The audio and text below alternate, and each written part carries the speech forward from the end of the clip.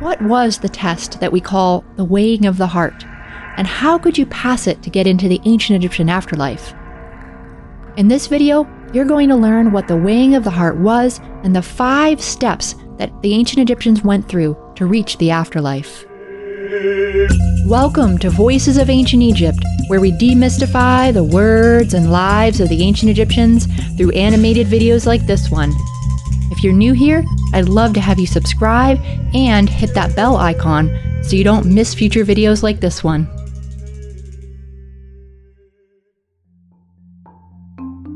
The ancient Egyptians believed that getting to the afterlife was a difficult process that involved a lot of what seems to us like jumping through hoops. The final part of this process is what we call today the weighing of the heart. So today we're going to get into the 5 things that happened leading up to and during the weighing of the heart, and also how people tried to ensure that they would pass this ultimate test. So let's jump right in. Step number 1. You have to pass many tests before actually getting to the weighing of the heart.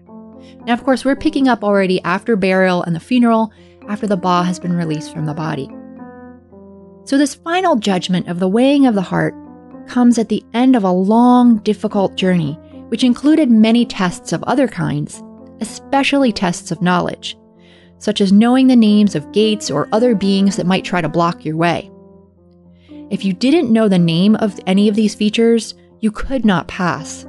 Fortunately, this information was included in what we now call the Book of the Dead.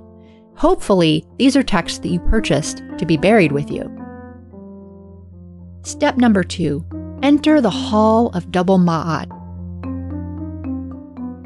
Finally, after this quite frankly rather monotonous and annoying string of gates, posts, ferrymen, etc., always asking you for their names, and various demons trying to stop you along your way, you finally reach what is called the Hall of Double Maat, or Justice, where the gods would sit in judgment of your life and decide whether you should be admitted to the afterlife.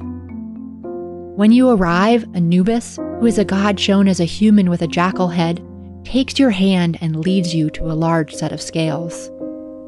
Is this all making sense so far? If so, let me know by writing heart in the comments below. Step number 3, the so-called negative confession. Now that you're in the hall, a number of gods are present, including 42 judges. To these 42 judges, you must declare a long list of bad things that you did not do, whether it be doing wrong against other people or seeking knowledge that you should not seek. This denial has been dubbed the negative confession in modern times. But that's not all. You must also recite the names of these 42 judges. At this point, you're probably thinking, not more names! But then again, you're probably too distracted by the fearsome creature on the other side of the scales to worry too much about the 42 judges. This creature is part crocodile, part lion, and part hippopotamus, and she's called the Devourer, or Amamet in ancient Egyptian, which probably comes from the sound that she'll make when she eats your heart, if it doesn't measure up.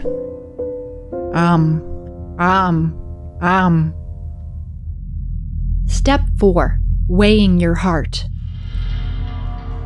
Next, your heart is taken from your chest, where it was left during mummification precisely for this purpose, and it is put on the scales. On the opposite scale, there is a feather that symbolizes Ma'at, or divine order, essentially the way things should be and the way that you should act. Anything that you did during life that was not in line with Ma'at will make your heart heavier. If your heart proves to be heavier than the feather, Amamet will swallow your heart and you will have no afterlife.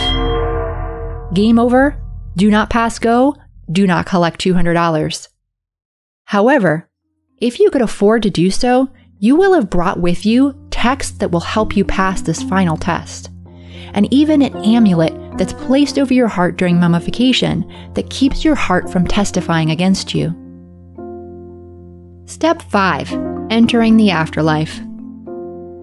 After passing this judgment, which of course you did because you came prepared with the right texts, you are now considered true of voice. Congratulations! You will now be crowned with a wreath of flowers and introduced to Osiris himself in order to be admitted to the afterlife, where you can dwell in the field of reeds forever. So would you measure up to this test? What do you think? Would you pass or not? Are you going to end up being eaten by Amulet? Let me know in the comments below. And of course, you can also let me know on Instagram and Facebook. To learn more about ancient Egypt, click on one of the videos linked at the bottom of the screen. And if you want to dive even deeper, check out the recommended books in the video description below. If you like this video, let me know by giving it a thumbs up and share it with all of your friends who love ancient Egypt too. Also, be sure to click that subscribe button and hit the bell so that you won't miss future videos like this one. Thanks for watching, and see you next time.